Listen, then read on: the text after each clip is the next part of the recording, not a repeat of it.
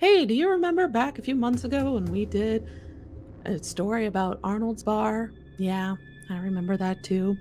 For those keeping track at home, it was episode 60, Last Call at Arnold's Bar, that we had back in February of 2022.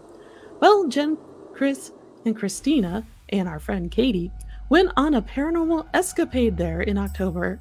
And tonight, Jen, Christina, and Kris will be sharing their experiences with you and me because I wasn't there and I'm learning all of this for the first time too. So sit back, relax. It's a chatty episode with us as we talk about Arnold's Bar again.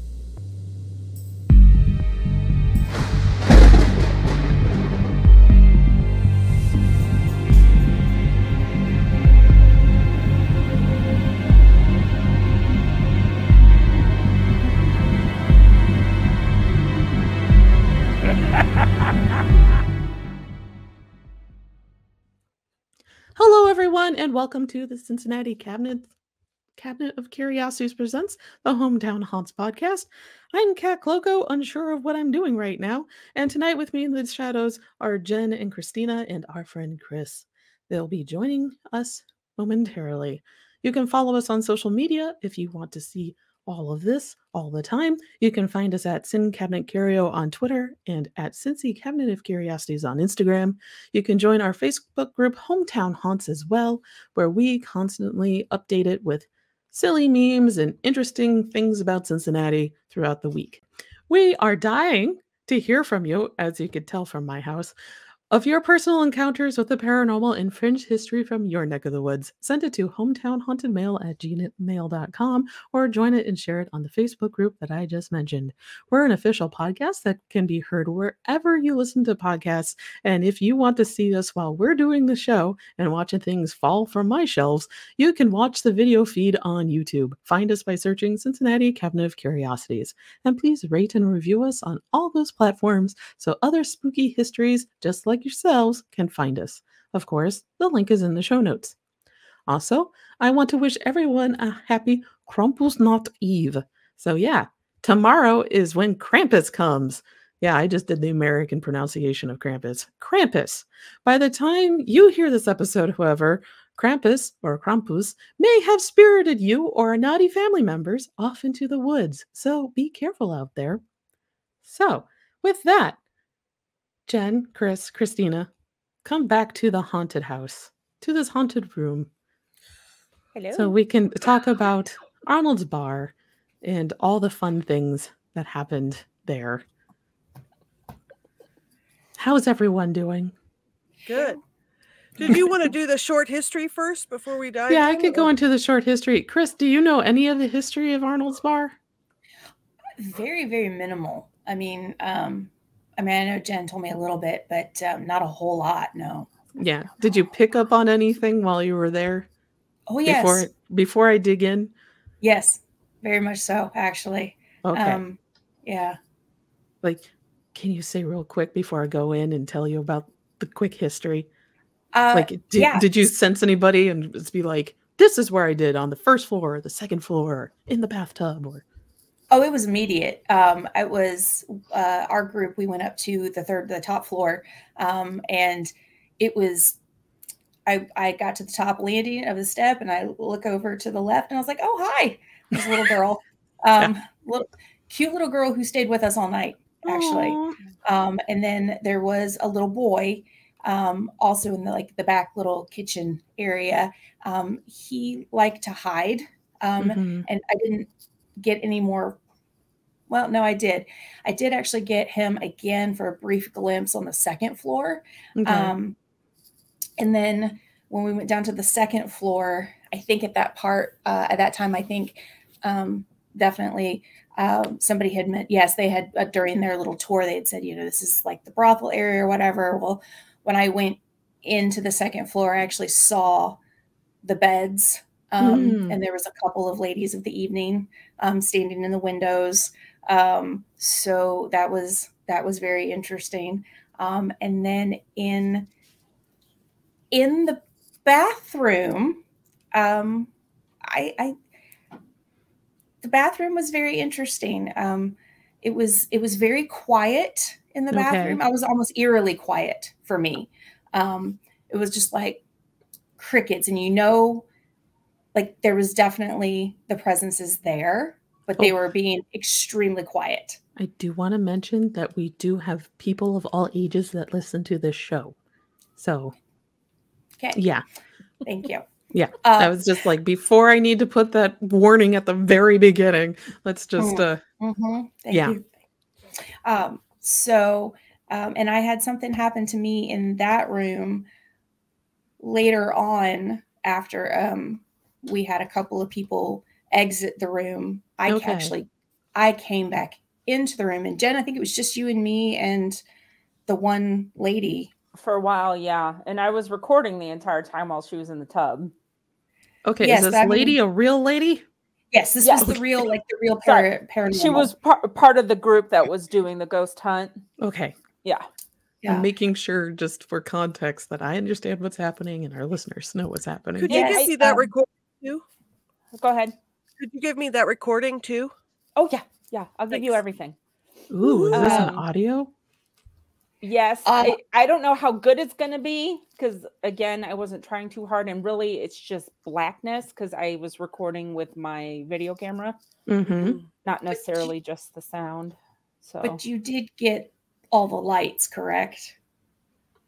Yes. And that was what I was going to say. Nothing was happening in that room until Christine went in there. Okay. Like with the other groups and everything. And this is the bathroom on the second floor? Yep. All right. Yep. And it started as soon as she walked in the damn room. Language, Jen. Sorry. Now we're just going to have to bleep you with a cat meowing. Cat meow. And all of a sudden it was like the beacon in the place. And like actually like lights were going off all over the place. And it was like that was the portal, to be honest. And there was just a whole bunch of everybody started talking all at the same time. And I was like, okay. Alrighty. So I was trying to pick out different voices, and then something that had not happened to me before was that we started getting absolute conversation back and forth in Spanish. Oh. I was like, well, that's new. I love it when you get different languages. Yes, there was definitely there was a former lady of the evening who was there, was talking so fast. I not only understand a little bit of Spanish, but I was trying to understand a little bit and pick out words here or there, which wasn't easy. The little girl was in the room. That little girl followed us all over the place, trying to warn us, trying to, I think, keep the others at bay a little bit, especially in the bathroom. And then Christina, I think you and Katie eventually then came in and saw a lot of that as well, I think. Yeah, we came in for a little while. Yeah. Wow. All right. That's a lot. And we can dig more into that after I finish doing the quick history. So sit back and take a listen to our quick history. So those of you who have listened to this episode, it's episode 60, and we talk all about the ghosts and everything as well. We're not going to go into the ghosts this time, but this is the actual history of the building. So Arnold's Bar was originally built in 1838. Susan Fawcett allegedly operated a brothel out of the building. The bar room where you enter Arnold's at 210 East 8th Street was once a barber shop, and the first floor of 208 East 8th Street was a hay and feed store. The courtyard that I and hundreds, maybe even thousands of patrons have enjoyed a pint used to be a stable.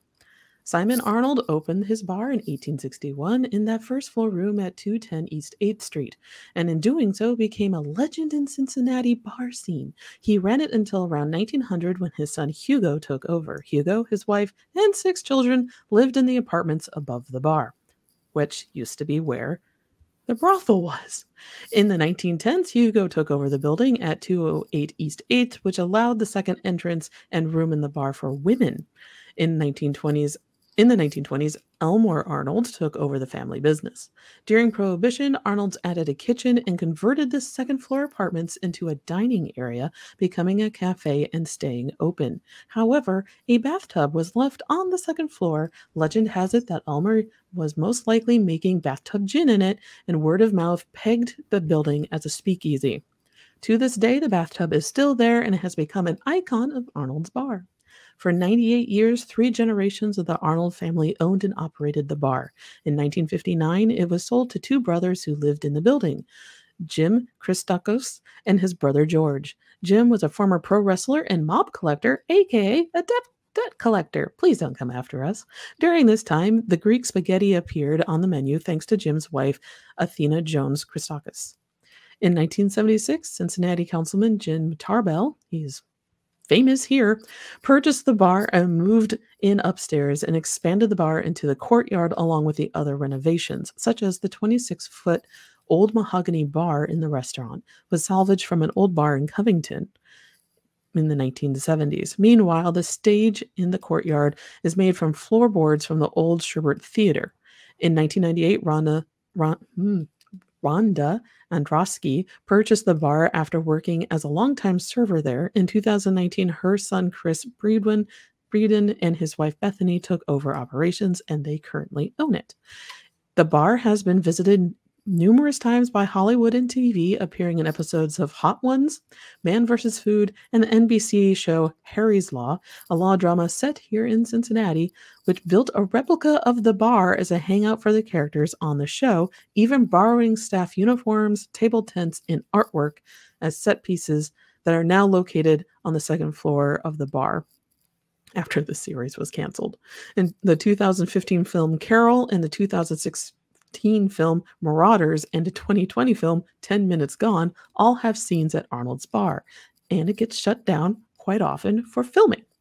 On Wednesday, December 29th, 2021, Arnold celebrated the 160 years of continuous business, and for being Cincinnati's oldest bar, it is only natural that it would be haunted as well. Listen to, as I mentioned, episode 60, Last Call for the Dead at Arnold's Bar for more information about the wonderfully weird haunts at Arnold's. Some of them Kris experienced. We do know that it is haunted, but do we know by who? So that is the wonderful quick history of Arnold's Bar. It sees so many people all the time eating Greek spaghetti. Yeah. It was so cool to see the upper floors and how they're still dated. Mm-hmm. And I like that they're dated. Like, I hope they never update it unless they absolutely have to. Yeah. You know? Yeah. I'll be honest, I've only been in the courtyard. I've never gone into any other part of the building. Yeah, I hadn't either. Oh, yeah. Really? So you've not eaten there before? Or?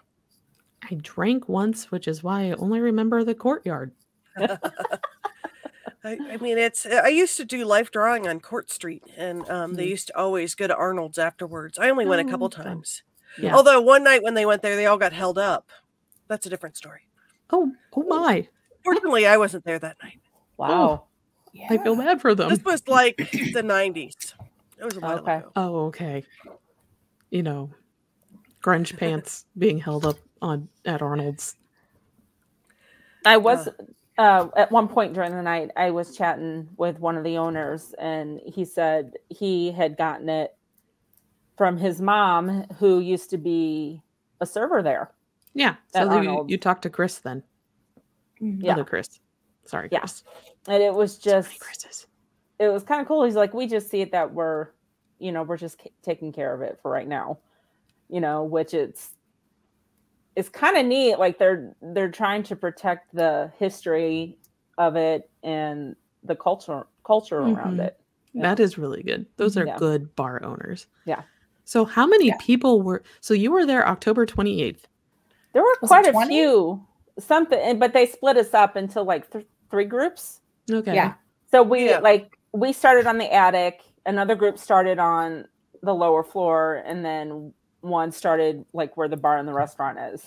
Okay. And then they switched us after like half an hour or so. Yeah. That's pretty standard ghost hunt, public ghost hunt management. Was there a ghost hunting team that was, or a paranormal team that was leading it? Yeah, we should probably mention them. Let me look that up really quick while we're talking. Yeah, that was the first time I had that, because all the ghost hunts I've done were at very large places that just let us roam on our own. But it's small there. Arnold's is small, so you can't just let people go off willy-nilly, especially since it is an operating business too. No. Yeah. And there was, they definitely have a basement cellar, but, you know, they didn't let us go down there, which was really good because I don't like cellars. They're not good for me. So, and I mean, like, there's just too much in the dark. Cellars are just, they've got their own feel, and I just have a really hard time with them. So I was like, oh, thank God we don't have to go down there. And I had my boot. I tore a tendon in my foot, and I was like, oh, I don't know how I'm going to do all these stairs. Oh, wow. Sorry. No, I kind of told her, I'm like, we're going to this on Friday night. I kind of forget. In Cincinnati, assume there are stairs and that they are narrow. Yes. It's what I warn my in-laws about when they visit. Yeah. You did okay though, Kris. Yeah, no, I just took my time. I just really took my time and let everybody else go up in front of me. Yeah. So by the time we went to the, all the way to the top floor, I was the last one to come up the stairs, and most everybody had already gone to the right. Because you couldn't go to the left, but that's where they had it roped off where their office is on that side. Yeah. And she was just kind of peeking around the corner until I came to the top of the stairs, and she was just right there. I was like, oh, well, little buddy. Yeah. The hunt was, sorry. No, go ahead. The hunt was organized by Cornerstone Paranormal. Oh, yeah, that's right. Have you worked with them before, Kat? I have. I believe they were the team I was with when I saw the full shadow person walking through. I just forgot. Post-Town Elementary School. Now, where was that? This was a number of years ago, like 2014 or so. But Cornerstone, I think, used to have a dog that they would bring on investigations. Her name is escaping me, but they would put on a vest with her with all sorts of the bleeps, bloops, and blops that you want that light up, so that if there was any spirits trying to pet her, I think her name was like Sadie or Sophie, it would light up, and it worked. Different. That's kind of cool. Yeah. It was. She was a great dog. I don't know if she's passed away or not, because it's been a number of years in dogs. Yeah. But there was no dog there. Well, I wouldn't expect one also in a tavern or a bar where there's food being served. You just true. Post-Town is just a large elementary school in Middletown, Ohio. So you could have Mickey has gone there as well as a sensitive dog, and absolutely did not smell anything or sense anything. I don't think she did anything. She just wandered around cluelessly. There was the group that put it on Cornerstone. They were really fun. There was this one kid who was in the attic, and he just stood there really still and quiet. And he had a really cool name, but I can't remember it at the moment. But I'm like, dude, you're kind of creepy. And he was just like, I'm just standing here. No, but he was a good sport. He was a member of the team. He was just there just to keep an eye on people, I think. Oh yeah. I've been a part of hosting these types of events before, and what they're doing is absolutely what you want to do. You post people throughout so they're not hitting things, taking things, and then you time everyone so you switch every so often so that everyone has a chance to be I almost said explored by the paranormal, but that is not how I want to phrase that. Everyone has the opportunity. Well, I was going to say so everyone could be felt, but that's, I think, even worse. Yeah. Experience the paranormal. Yeah. Well, I think that it's smart because you have a bunch of people you don't know going into a place after hours, so you never know what they're going to do. So, I mean, it's good to have a big enough team to monitor everyone. Yes. Yeah. No, but they were all really, really nice and professional and they're a good team. I'm glad that they were the team that was in charge. So you started on the 3rd floor, correct? Yes. So when you walked in, what happened? Were dowsing rods involved? Any flashlights? EMF detectors? They had all of those things. I mean, didn't they have all those things? I thought they had all those things. They did. The one guy had the infrared with the iPad thing. Oh, is that the one with I always forget it shows the hot and cold spots. Oh, the floor. Yeah, that was cool because there was a lot of activity on that. Yeah, there was. And I was going to say, go ahead, Kris. Go ahead. No, I was going to say, Kat, on the 2nd floor in the bathroom, they had what I like to call it, because I always forget the name of it, but it was like the stick figure. Yeah, the Connect system. Yeah, the Connect system. I think that's really cool. It really was. But by the time our group got there, because that was the last floor that we did, was that floor, and it was dying out of batteries. So we were like, oh, darn, we're not going to really get to see anything. Well, nope. All of a sudden we had a whole bunch of audio and lights and everything else going off. So, yeah. We had the tampon lights, but they weren't the same shape. Okay. Yeah. Remember that? Yeah. If everyone remembers, I'm sorry, James, but at the Anchorage Manor, we have what we have dubbed the show the tampon lights. It was just a series of EMF REM pods that were chained together, and unfortunately they were all white and chained together like a train of tampons. Whomever designed that was not a woman.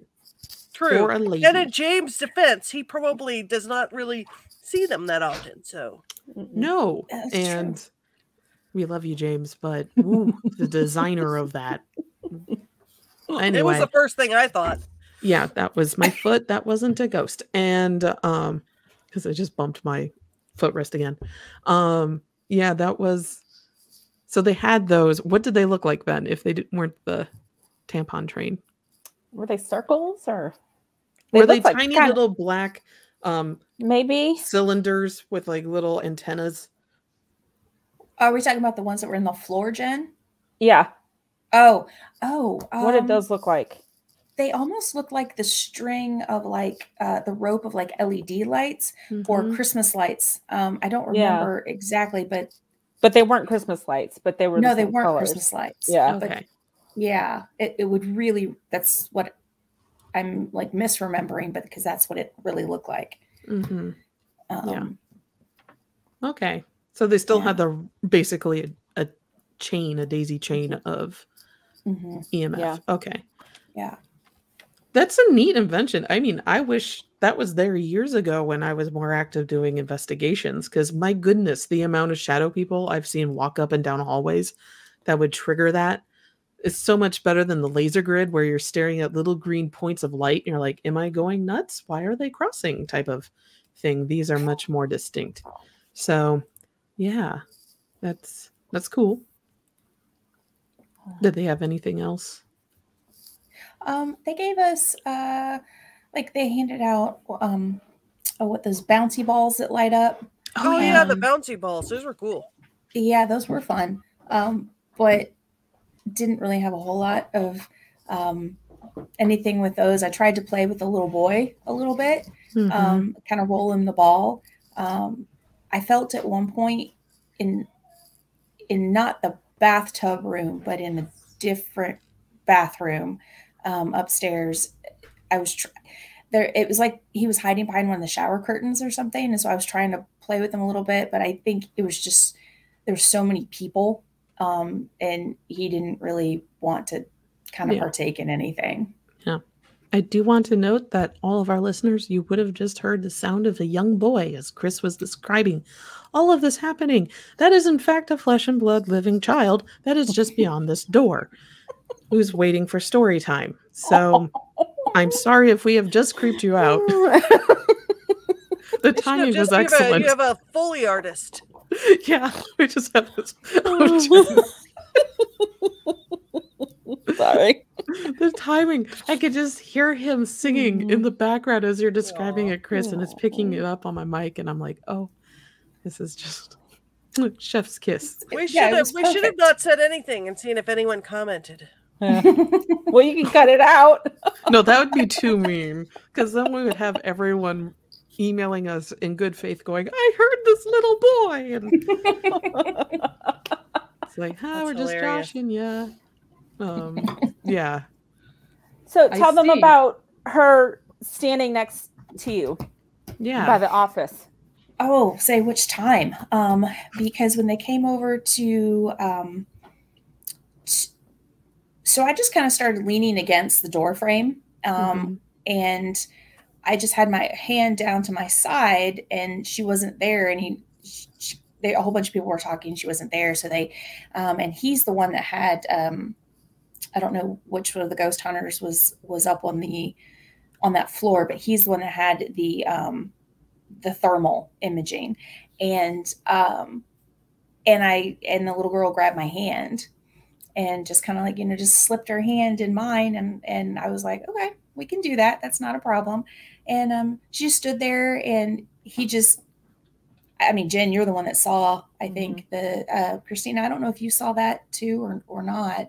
The image. I think you were in the back room with the dowsing rods. Yes. Oh, okay. Still, so still. But yeah, I got it. So needless to say, there was nothing in that back room once Kris left.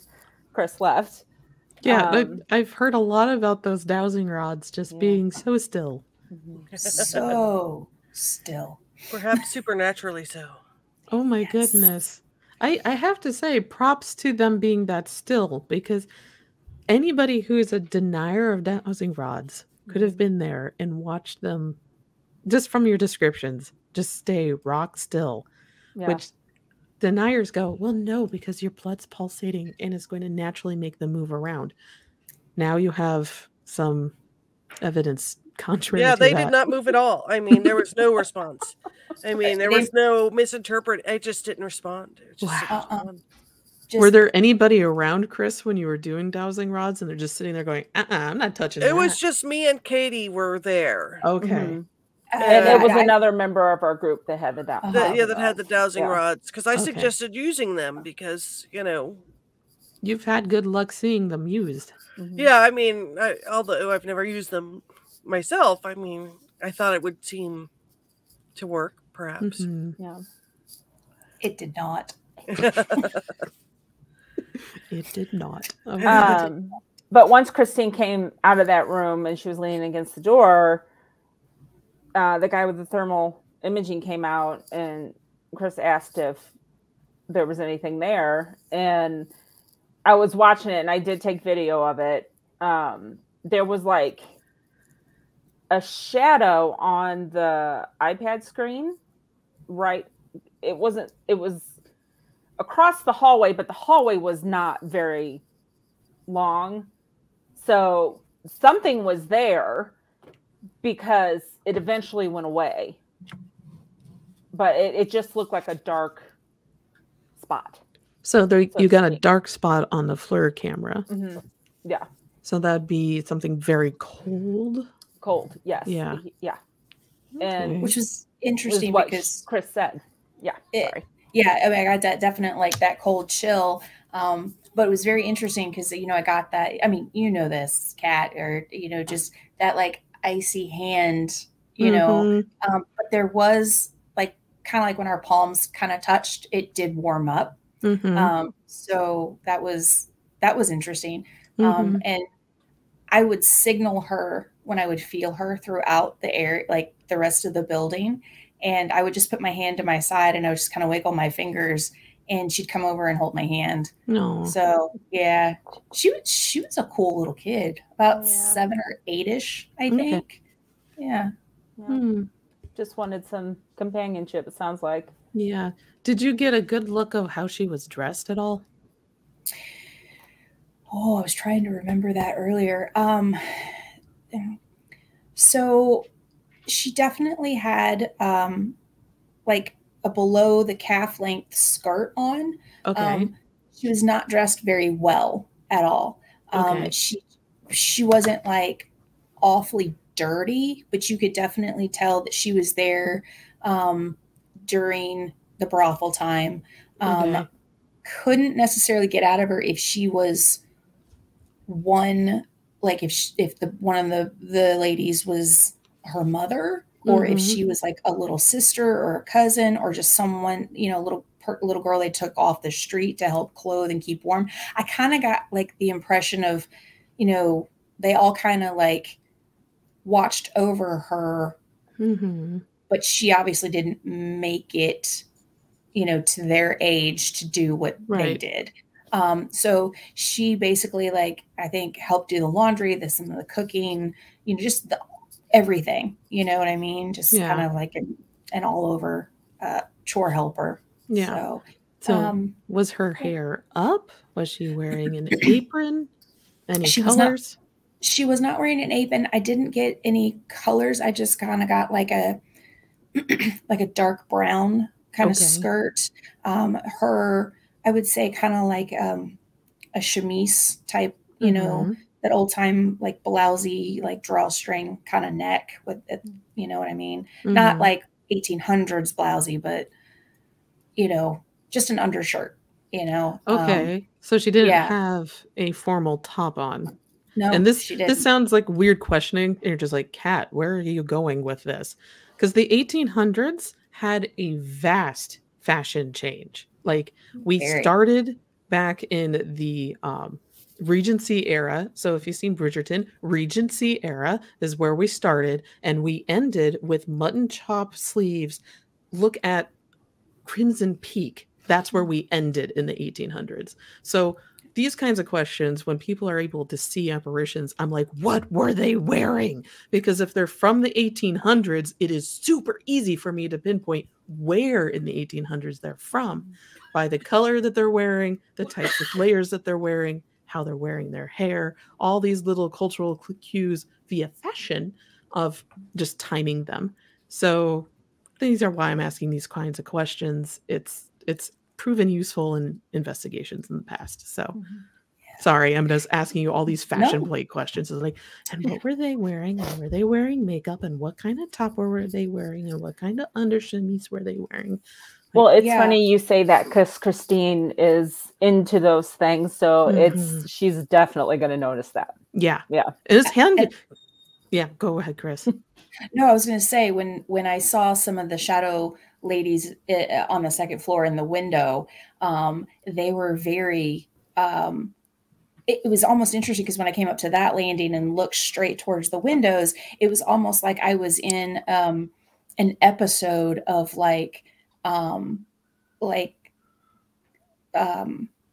this French brothel show that I used to actually watch. And it was in French, and I was like, this is amazing. What is going on? But you know, they were in, you know, either just like the full on fancy bloomers, or like there was one that had like the full fanciest type, like they weren't silk, but they weren't high society, but they tried to look high society bloomers with like ribbon, you know, there was like silk a pale adjacent. Blue. Yeah, silk adjacent. Wasn't rayon at that point yet, obviously. But it wasn't like it definitely could like not afford a really nice cotton blend. Yeah, something like that. There was, you know, they had the corset, like the underboning corset with, you know, their undergarment, you know, blouse top, you know, underneath. And then one had like, kind of like, it was like, I was just literally like walked up into like a movie set. That's how it looked. I will say you accurately described them, because corsets went on top of the shirts, not below them. Nope. And that would have been the very beginning of when boning would have been used. Yes. Before that, it would have been stays. Anyway. Yes. I am dork for this kind of stuff. No, I actually was the show Harlots? No. That was one that was on, like, that took place in the 1800s. That was really recent, and that was pretty popular. Oh, no, but I'm gonna have to look that one up now. Yeah.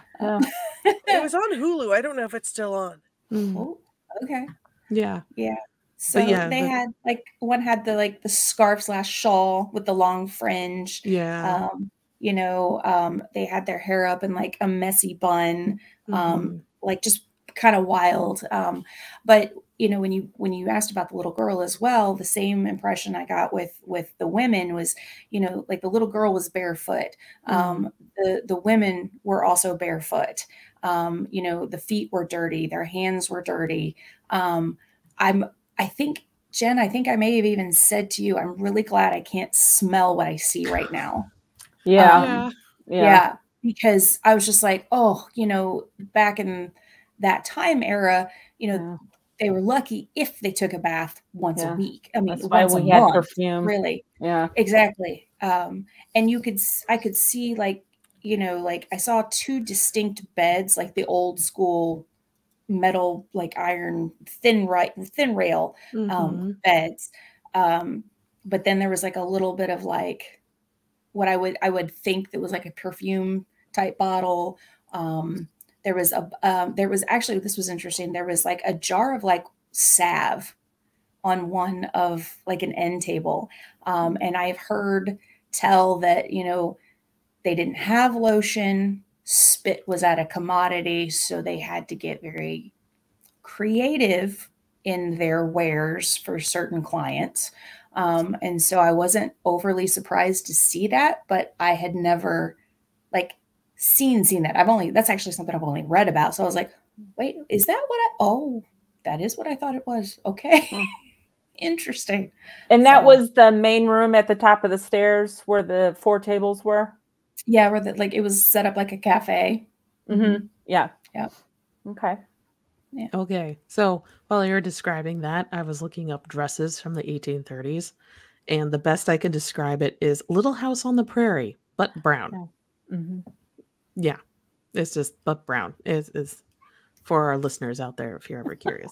So anyway, so we have 70-year-old girl wearing brown dress. And she didn't tell you her name at all?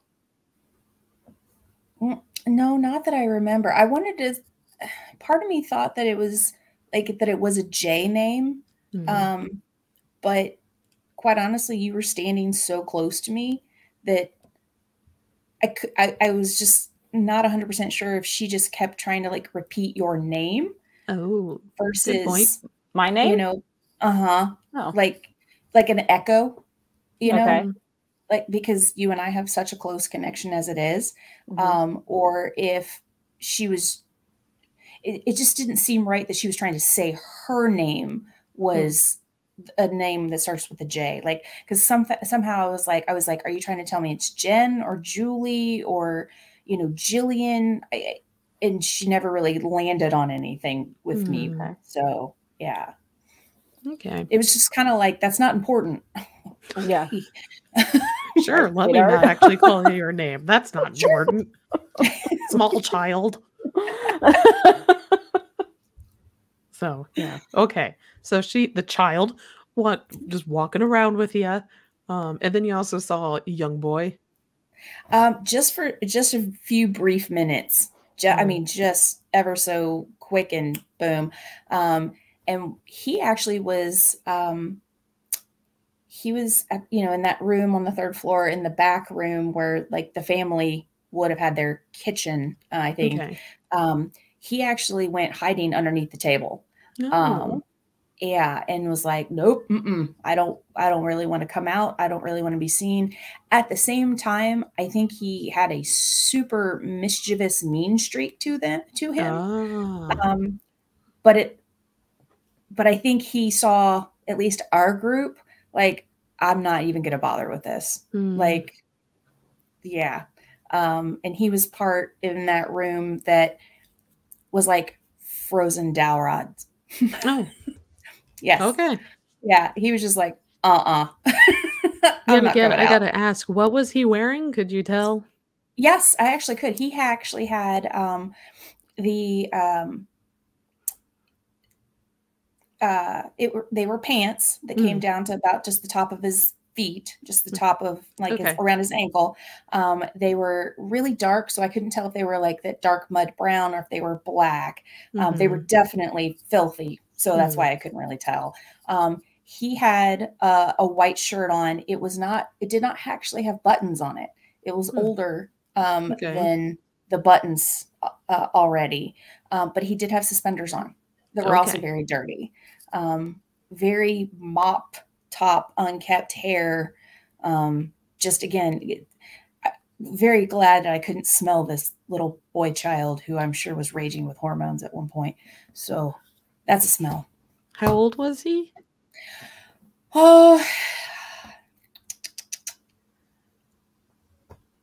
like at one point I originally had thought, I got the impression he was about 5, but I really think he was actually just really small for his age. I actually think he was closer to like 10 or 11.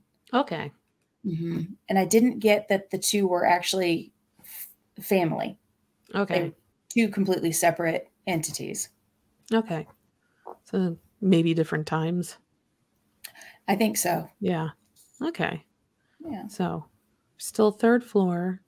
Is it possible the boy was older, like just appearing as a boy, or? I didn't get that impression necessarily. Like if it was a man who was trying to like, revert back, I did not get that impression at all. I got more that,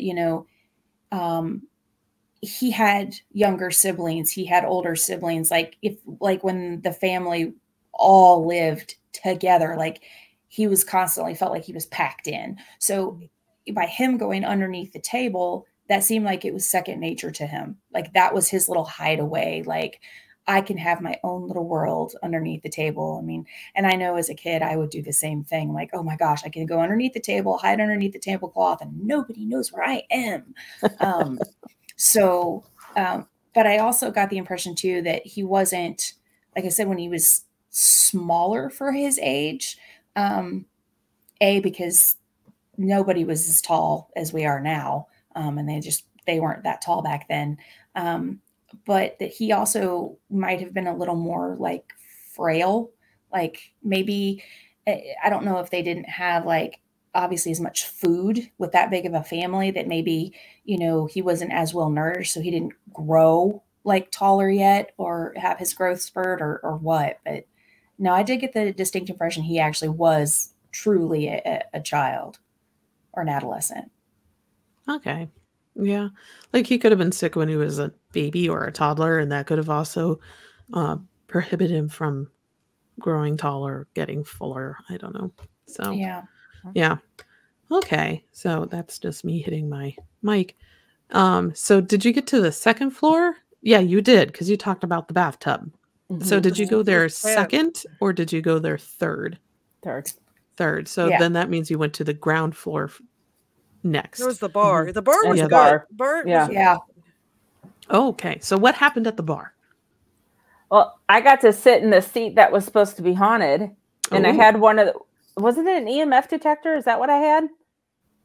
Are you talking about the app? Oh no, yeah, you had the thing that kept going off red. Yeah, I had the app, the Spirit Talker app.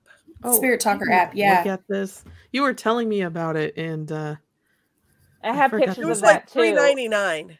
It just charged you for it. Charged us, yes. But it kept going off. It was just flashing red constantly. The EMF reader. Yeah. Yeah. People were feeling like there was was it you, Kris, that said there was something off there? Like there was. Sorry. Yeah, I'm looking at the Spirit Talker app on here. It's quite humorous. We had fun. I like how this is just, I can't protect you is what they're using as their main, when you look at it, as their ovilus. And I'm like, oh, well, that's a phrase. Anyway. I think that's, I mean, I guess it's used on some TV show. Somebody that was there said, and perhaps so. I mean, it seemed like it was a little bit sus because it seemed like a lot of it was horror oriented. Yes. Which, I mean, if I was inventing an app, I mean, I would probably want it to be like that. Well, yeah. And you'll see in all it of didn't the disappoint. it just says for entertainment use at the bottom. That's their little Mhm. disclaimer. Every single one of them is like that. All the different ghost meters. Yeah. So they're fun to use during a public hunt like this. It's fine. Yeah. Didn't you say it interferes with the equipment though? Actually, It does. It interferes with your equipment masterfully. So if you're doing an actual paranormal investigation, we usually either turn off our phones or definitely make sure they're in airplane mode or theater mode and stored somewhere else that's not going to interfere with detectors. Because like what we saw with the ones that we were using at the Anchorage, and James even mentioned it, when it flashed like a purple color, it meant that an SMS text message was going through and it was detecting that. And so new EMF detectors are better at discerning between those text message signals versus call signals versus maybe something paranormal. But old school, which is where I started, no, any signal was a signal. And so you could get misinterpretations of data, basically. The only things that didn't really seem to be interfered with were the Maglite flashlights. Those didn't seem to interfere. They're a completely different can of worms, but if you had your cell phone, you could still use a Maglite, or you can use a dowsing rod or a pendulum without issue. Or if you're super old school, a spirit talking board. But I don't think Arnold's would allow that to happen. You saw a lot on before we went to the bar too, like when we were sitting at the tables. I thought you saw some people there, Kris. I did, which when we went from the main entrance side of the bar to the side that we actually, with the booths that we sat in, there was distinctive, like more shadow activity on, I think, on the booth side. And, and then finding out that, oh yeah, that was the ladies' side of the bar, versus the men's side of the bar. It was interesting. It was. They said that they're in the mirror on the main entrance to the bar. The mirror is supposed to be a portal. I did not necessarily feel anything like that night per se. But there was a lot going on at the bar with all the different people speaking and going back and forth. So Christina and I were at the end of the bar with our backs to the main window to the street, and had the spirit talker, and like we would ask a couple of questions that were very, like we got feedback on a couple of the answers where we're like, oh, okay. I even asked a couple of questions about like other portions of our group and got some feedback on that as well. And I was like, okay, so then I started getting up and I was like, okay, I want to go to the other side where it was quieter. Okay. And then they were like, oh, okay, let's all go over there. And I was like, okay. Yeah. That's not the point. Did you see anyone spiritually who was smoking around the bar? I didn't, but it was interesting because when Jen and I first walked in, and there was actually people like there, and we were the first ones to get there for dinner. I actually walked through a thick cloud of cigar smoke. Like right in the front door. And I was like, oh, okay. It just reminded me of my great grandfather quite a bit. And I will also say, Jen, I think I told you when we went into when they were gathering us together after dinner to go into the courtyard area, I think I walked in and like, because I'm such a big horse person, I instantly was like, oh, okay. Yep. This is horses. Yeah. Instantly. Yeah. I was like, I can smell the hay. I can smell the ammonia. I can smell the manure. I was like, it's just like to me, it's home. So, I was like, oh, it's saturated. It was wonderful. It was a great smell. And now you can have dinner out there. I know. I know. Yeah. In the courtyard, that was the stable. Yeah. So I was. So when you were saying that earlier, I was like, oh yeah. So. Yeah. That's also the smoke. The reason why I asked that is the only for sure we, as in people in the paranormal, know who that is associated with the bar, and that is a former chef named Steve. Oh, okay. Yep. Yes, I He remember died they in mentioned Steve. 2012. Wow. So, really? Yeah, and he has been seen smoking around the bar and right outside since his death. So, yeah, the fact that you mentioned it was right when you walked in, and that's where Steve hangs out, and he just sits there and smokes. So you saw him. Oh. Well, smelled him. I smelled, and I don't know what he smokes. So I'm like, Yeah, it's and the only descriptions we get are cigarettes or like any kind of tobacco product, which yeah, that's diverse. There's a lot, but yeah. it's you experienced him in the place where he is reported to be experienced. So now Jen, sorry. No, it's okay. No, I was gonna say, Jen, was that were you sitting in Steve's seat then? I think so. Yeah. Okay. Oh. No, I was going to ask, where was the place you said was a portal? Because they kept saying it was the mirror, but where did you say it was? Was it the bathtub? The bathtub room was the portal. Yeah, because they said it was very active. They said that was the most active place. Yeah. Which I believe it also actually had a mirror up on the mantelpiece as well, which is very common for mirrors. So, I wasn't overly surprised, but there's also outside the window of that room is a lot of electrical wire, a lot of electrical boxes, power grid stuff. And I happened to look out there several different times while, things were very quiet in that room to begin with. And then when Jen and I went back in that room, just the two of us, and then the paranormal girl, I looked out there again, and it was like the power lines didn't have as much of a glow to it. So it was, I found that just was like, oh, well, look at that's coincidental. And then things are just like ding, ding, ding, like going all over the place.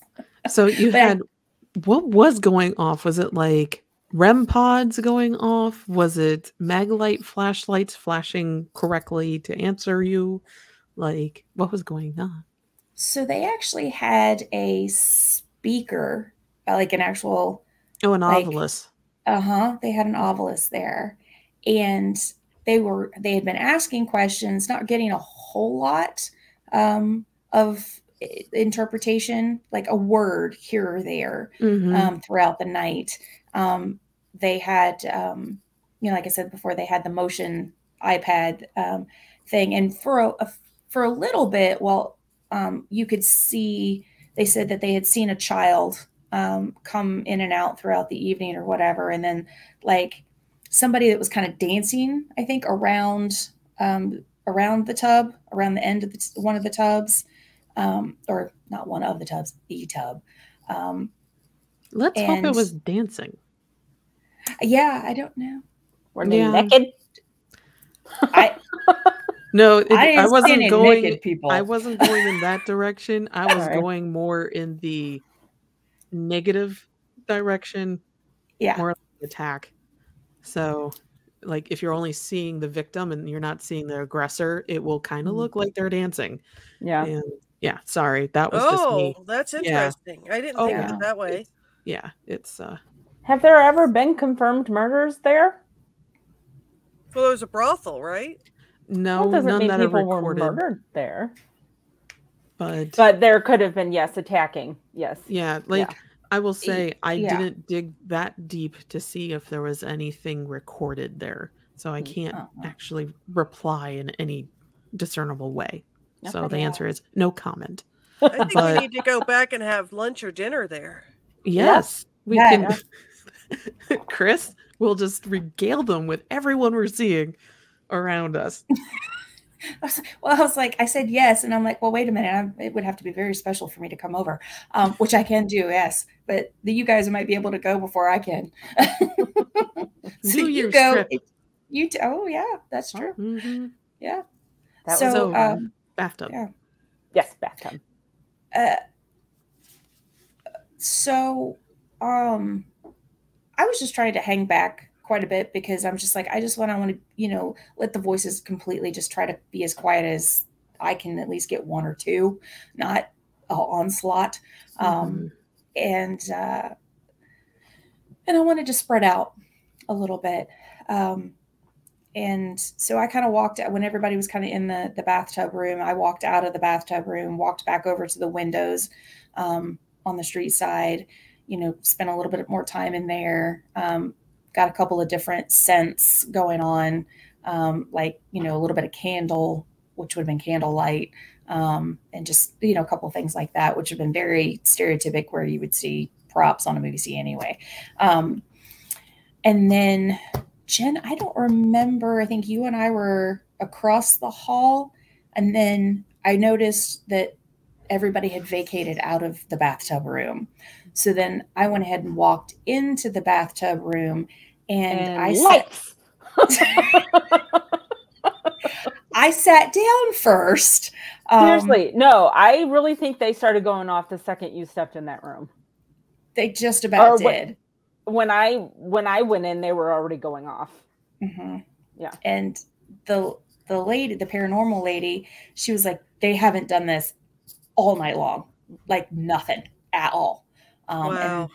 And then the talker, I mean, they just started talking, just and started talking through, and like you couldn't ask enough questions. And then at one point I got up. It's like the lights took a break. Everybody kind of like took a break to breathe a little bit on the spiritual level. So I got up and went to the other chair by the actual window, and I sat down, and there was a couple other people, I think, that popped in, like humans that popped into the room.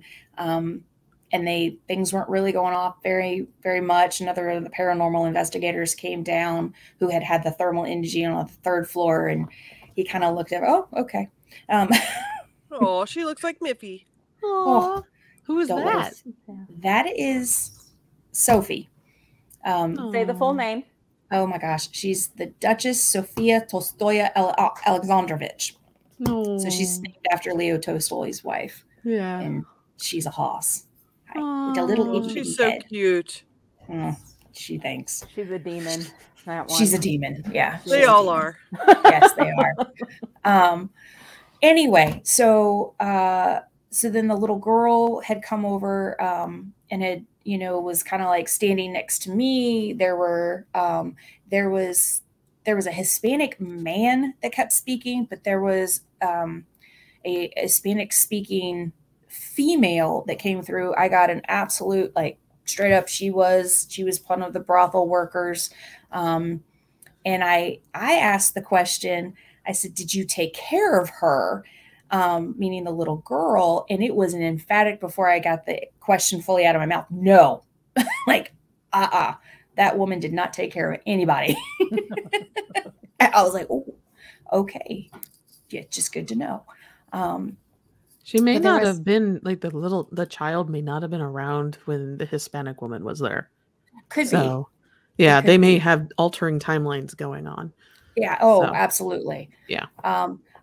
But I could not make out what the gentleman who was speaking Spanish, I could not understand the majority. I just kept kind of picking up with, like, you know, just the feeling of it that the Hispanic female really didn't have good feelings against the male, and there was a bad energy. Not necessarily, I didn't get the energy like a murderous energy, but it was just like they just clearly did not like each other at all. So I don't know if they, like, you know, definitely, like, if she really was one of the workers and, you know, that was one of her clients. I really, you know, I don't know, because I don't know quite that deep on the history, but I was just like, this is new. I have never been spoken, I mean, in such insistency.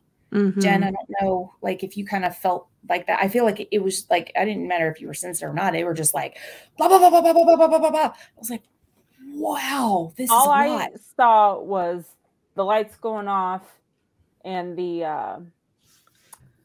app talking. And yeah, No, I've had that. I've had it being that intense at Mansfield Reformatory. Really? Or not Gettysburg, Antietam. Because once the spirit world finds out that you can talk to them, they just mob. And it will be just voices coming at you. And unless you're trained enough to go, we're not doing that one at a time, or I can't hear any of you. Was it like that at the homestead and the cemetery when you were doing the dowsing rods? They weren't quite that mobbish, but they kind of got that way. But I also, as soon as I enter a location, I say, these are my boundaries. If you want to talk to me, you follow them. Yeah. And generally, I don't get mobbed. They'll come up one at a time, but that's because I come off as this extremely like, them's the rules, and I can just shut it all off if I want to.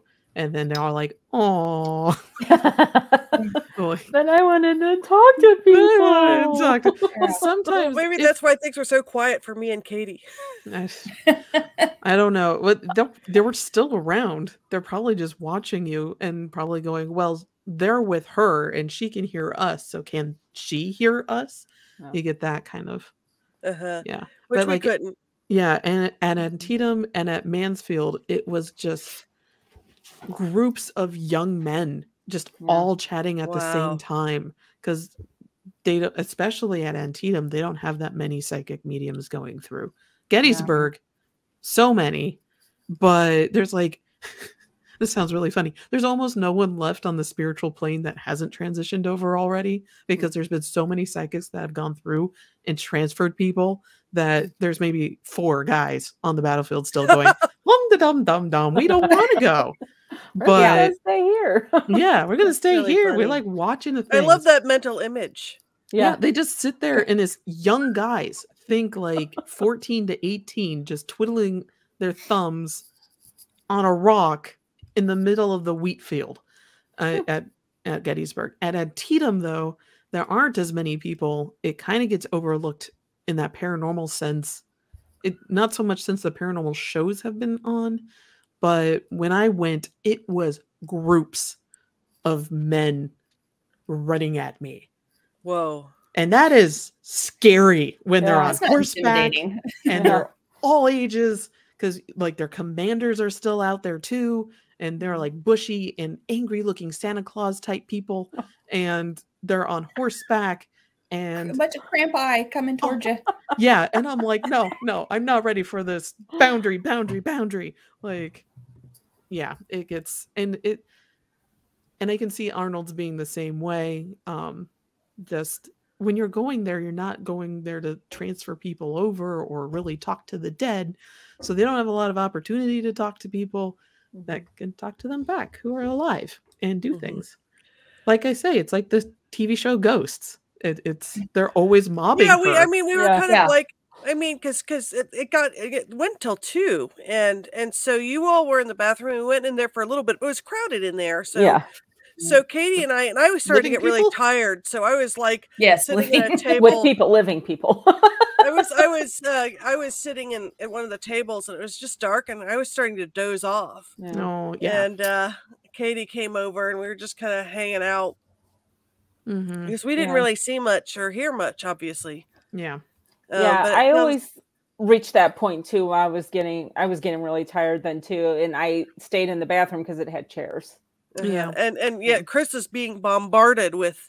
Well, but it was cool because the parent, I wish I could remember her name because she was really nice. Yeah, the lady was really nice. That was from them, and we might be able to get some names, like check the pages and put it in the notes. She's like, "Oh, this hasn't been happening all night. I'm going to sit here," and she and Kris were just going back and forth. Oh yeah, she was into it. She was good. Get whatever they could, and and she ended up sitting in the bathtub too. So it was really interesting. I'll go back. I'll send you guys my videos. Please do. Yeah, we should. And maybe Kat can listen to some of the audio and see if you hear anything. Yeah, I will do that. Listening to EVP is something like I do. I have my big headphones. she knows what she's doing. Yeah. Well, and it's not, again, it was just video on my phone, so it's not going to be fancy like your recorder was. But you never know. Anchorage. Yeah, phones do well too. Like some of my friends' favorite recording devices were the Blackberries, the cell phones, because they had pretty good recording equipment internally. So yeah, for a really long time, that's what people used. And you can easily transfer the data off of them. So yeah, it's not always some fancy recorder like what I have now. That was hey, we're semi-pro. Things shouldn't sound weird when we're playing them over air type of thing, but it's fine. Don't worry about it. Okay. Yeah.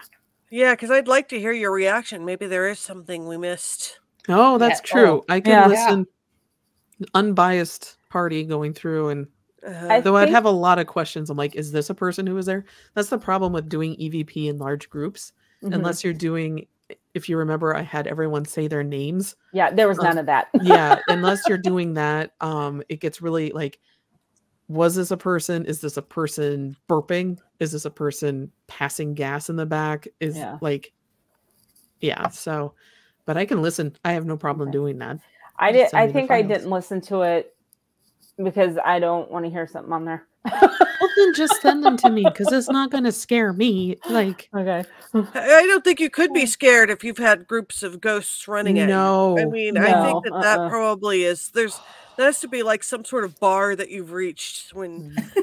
I remember watching it happening and going, "This is my life."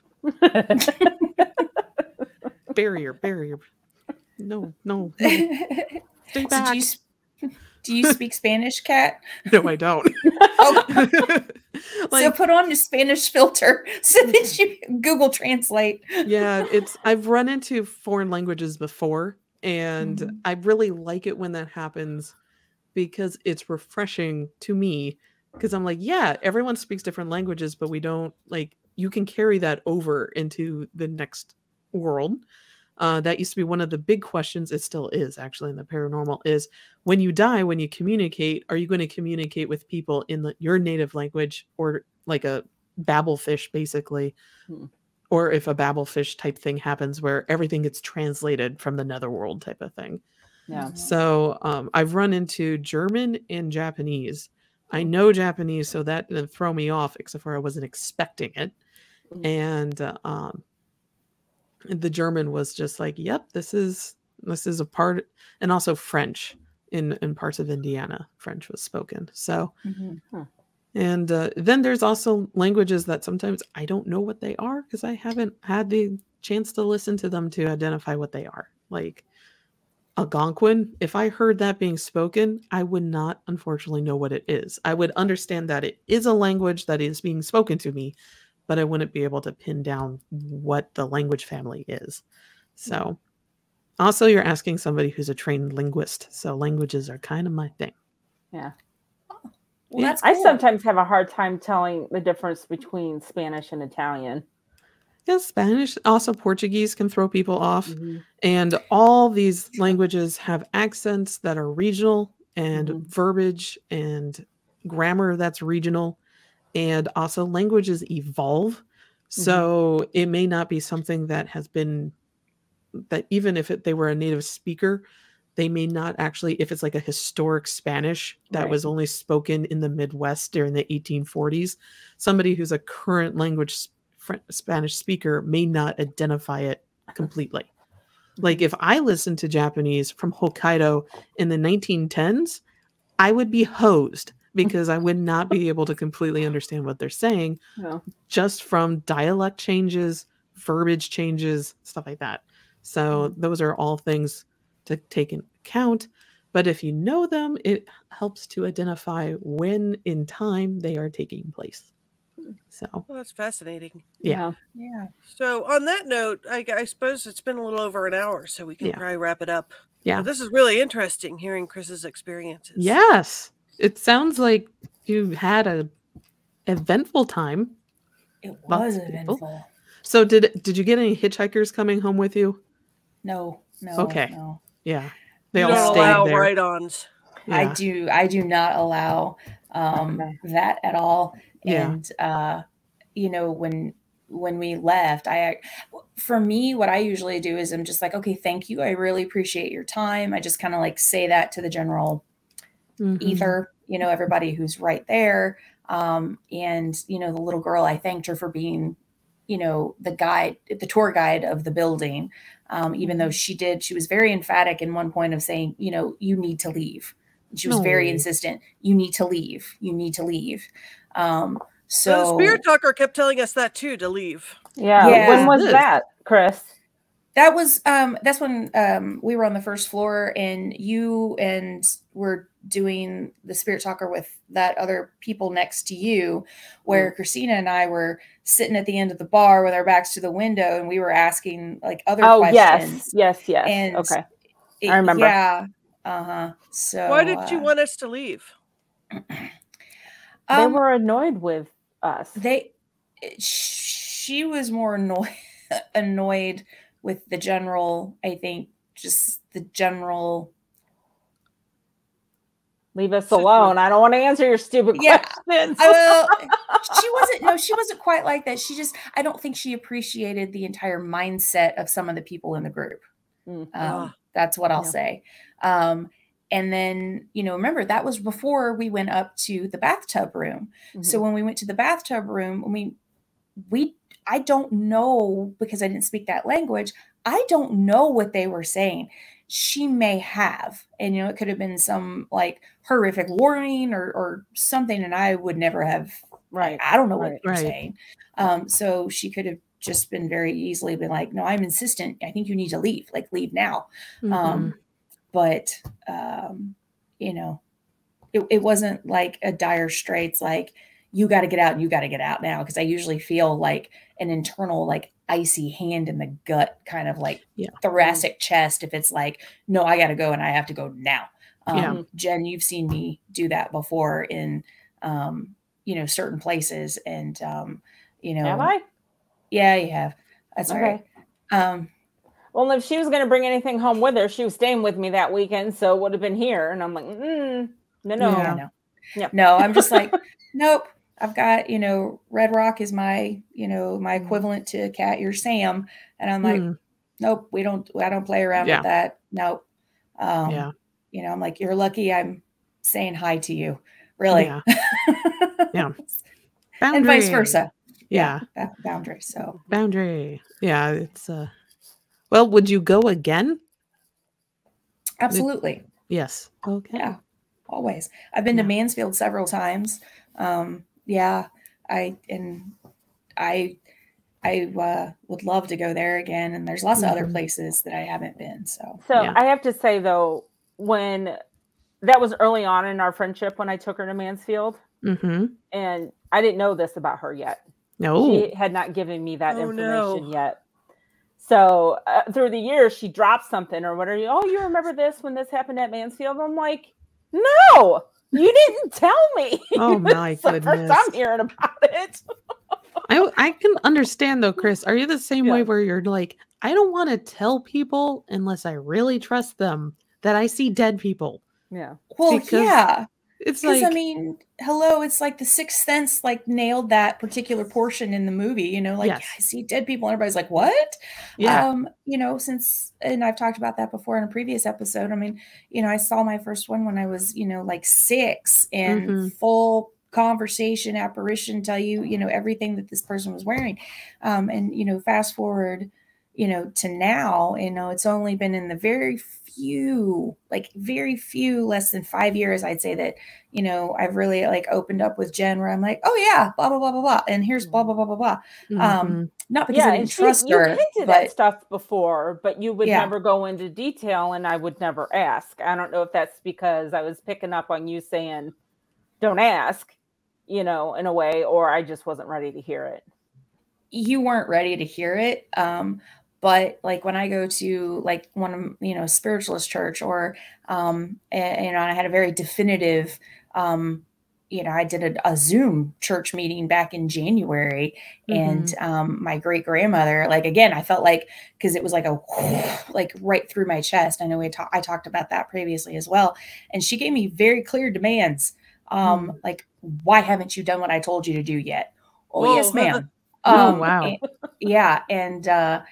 And she gave me very clear instructions about 10 years ago, and I threw through spirit, and I hadn't done it, and I hadn't done it. And so I finally did it this year. And, finally things were just kind of like boom, boom, boom, boom, boom, boom, like just kind of like went into place. And I was like, oh, gotcha. Yeah. So, there's times where like you have to be open to it. People have to be, willing to hear. But there's also, I knew eventually I would tell her all of it. It was just a matter of like when she was ready for it, because it wasn't about me, it was about her. Mm-hmm. So yeah, and she came around. Yeah. Look at me now. Yeah. You don't want to do it too early. Remember how I freaked out Katie? Yes. Yeah. It's just like I got too open too early, and I freaked out poor Katie. I don't know. So bad I don't think if you had told me, I would have been like, I still would have listened to you. Don't you think? I don't know how I feel about like if I started experiencing seeing people around all the time. That seems like that would be easy to freak one out. Like, it feels like you'd have to see it early. Like seeing it at this age, it feels like it would be really. Yeah, you'd be going directly to the doctor and saying, "Give me scans." Right. Yeah, exactly. Yeah. Mm-hmm. If it's something you've experienced your whole life, that's the only thing you've ever known. I do want to say, if you are seeing people, go get scans. I'm not a doctor. Yes. No. But please. Yes. If you're rule it out seeing first. People get scans. Yeah. Exactly. Yeah. Exactly. Yeah. But I mean, that's just it from the like day one that I met Jen, and I knew instantly because the person that was behind her that's constantly with her was like, this is your new best friend. And I was like, thank you very much. I got you. Aww. They didn't tell me that though. No, didn't really have to. They told one of us. Yeah. Yeah. And still got across. I know we're getting sidetracked here, but if anybody knows me really well, I tend not to keep people around very long. And I've moved a lot. So when I moved, back in the day when you didn't have social media or whatever, you would lose touch. So I just figured that's what would happen when I moved from Indianapolis back to Cincinnati. No, Christine did not let that happen. So I'm stuck with her now. You are. Yeah, which means all of you are now. Yeah. Well, that's good. So we're all tied together now. Yeah. And isn't that the word? Isn't that the word? Yes. Is that where the word entanglement comes from? Where they talk about that sort of thing? There's quantum entanglement. Yes. Entanglement. Yes. Yeah. And there's lots of knots that are done on multi to me anyway, in my like the way that it presented to me is like it's like every person that you meet, you're like it's a new tether, a new knot in this big net, like literal. Well, yeah, it's like the Greek myth, right, of the weavers. Yes. Yeah. Oh, yes. Yeah. I mean, there's actually cord cutting ceremonies that psychics can do to try to rid you of toxic family or toxic. Yeah, I mean, wow. Happy holidays, everyone. Toxic family. The fates, right? Is that what? Yeah, it's the fates. Yeah, I just always remember Clotho, but such an obvious name. Sorry, but you could do cord cutting ceremonies at a lot of different psychic fairs, and they'll get rid of toxic relationships. Yeah, I mean, I suspect that mythology is probably in a bunch of different, like in different forms, but like the same idea. It is. You can go back through, shamanism and, with the ancestors of, the raven carrying over and back and forth, and you've got the ceremonies that they have, and there's different, between each tribe was different versus, what the Celtics had versus what, Egypt and Africa has and South America. I mean, so it's like they have found evidence of this in every single culture that's been around. And it's just, it's kind of like puckwudgies. We just call it something different wherever we are. Yeah. But yeah. And different I love branding. Just saying, exactly. I just love saying puckwudgies. I think it's different names for the same thing. Mm-hmm.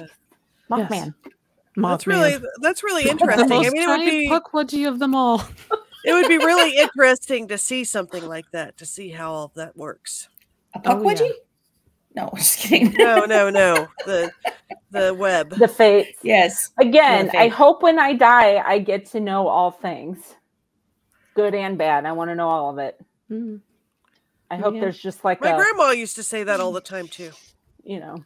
Yeah. Oh no, my calico cat's here, so we're getting like a parade of. Miffy I should. Yeah. Well, let me see it instead of moving her.